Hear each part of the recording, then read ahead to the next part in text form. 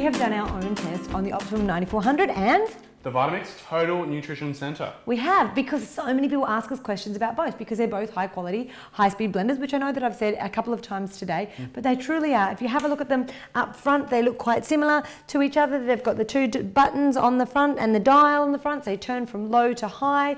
They have the ability to create the same things. So hot soups, cold smoothies, sorbets, ice cream. You can grind grains and you can make nut butters, and we've done a selection of those things today because we really wanted to see what the difference truly was between this.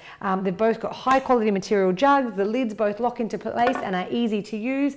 They both come with the tamper and also a lid cap, although the Vitamix does also come with the wet jug and the dry jug, but you can do everything in the Optimum 9400 single jug. Let's recap on all of our results today, Rory. The first thing that we made was the hummus. What did you think? Hummus, I found same recipe. They both tasted fantastic. They tasted exactly the same. Yeah, exactly the same. However, the Optimum 9400 was slightly smoother, and we were quite surprised. Actually, we were. Yeah. When we were like, oh, I thought they would be identical because the beans are quite thick and sludgy. There is 6 long blades, which we know make fast work of thick and mixtures like that in the 9400. But the difference was that there was actually tiny little bits of garlic in the result from the Vitamix. So I was surprised that there was any difference at all because, you know, it is a thick mixture and we thought that they would be the same.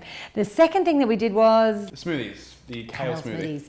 Yeah, and look, the kale smoothie, kale we chose on purpose. It's a hardy green, as I mentioned already, and it's not easy to do in a low quality blender at all. So we knew that both blenders would give a good go at it. We did a close up with the paper test so that we could see exactly the result to our taste buds. My initial taste was that the 9400 was smoother than the Vitamix taste. Rory? Initially, I thought the Vitamix was smoother, but then we had a taste again, and I found that there was a slight bit more grit in the Vitamix.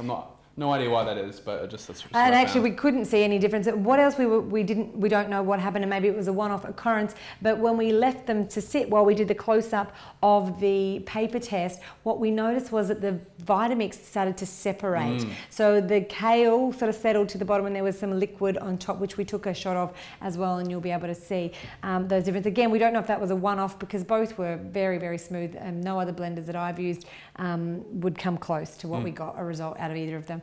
The next thing that we did was the nut butter. It was the same, wasn't it? Yeah, it was the same. Exactly the same. Absolutely no difference between the two. Both had warmed up a little bit, but both were not too hot that you wouldn't consider them still to be raw. Very, very easy to make. We simply put the nuts in, we used the tamper, same amount of time, tipped them out, and they were ready to rock and roll. So absolutely no difference between the two blenders. And then the last thing we did was grinding the flax seeds. Error on my part is we probably could have blended a little bit longer for both of them, but certainly they were ground, and I would say the consistency was exactly the same as well. Yeah, I'd say the same. I thought on inspection it was different, but how do you tell a grain of sand from another, really? Yeah, well, that's exactly true. But look, high quality, high speed blenders. I love the Optimum 9400. I use it at home every single day. It does everything that I need it to do. I encourage you to have a play with yours. Yeah, have a go.